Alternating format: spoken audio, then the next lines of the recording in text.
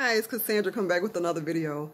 Today I just want to come back and talk about how the cults will like have you tickling you, you know how when you see a baby and stuff like that and somebody's tickling a baby and the baby just laughing and everything, and so you will think that the baby is happy and laughing, but really when it boils down to it, the baby sometimes is just starting to cry and everything because that feeling of being tickled to death is just not a good feeling.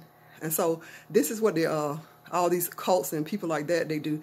They just get in, they start telling you that everything you really want to hear. Nobody really wants to die.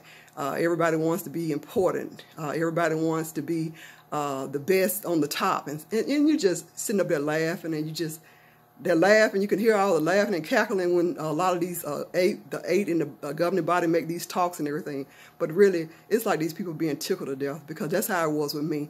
I was smiling and everything. I looked like I had a smile on my face, but on the inside, when you're being tickled, it'll make you feel like throwing up. It'll make you feel like urinating. It'll make you feel like you can't really breathe. And this is what they end up doing, and to the point where I just let everybody know is that, stop, I don't like it. Stop tickling me, I don't like it. So that's what cults do. They kind of tickle you to death. Anyway, I hope everyone's having a great day. Thanks for watching.